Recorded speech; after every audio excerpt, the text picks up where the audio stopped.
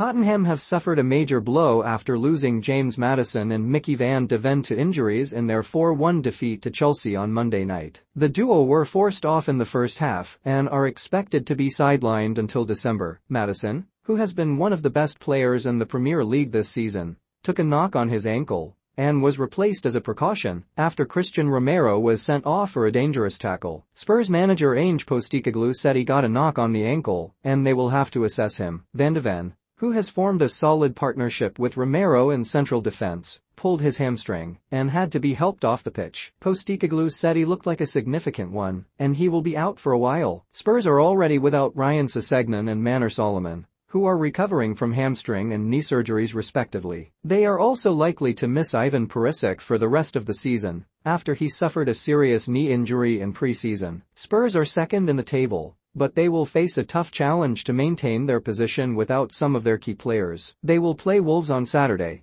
followed by Aston Villa in Copenhagen after the international break.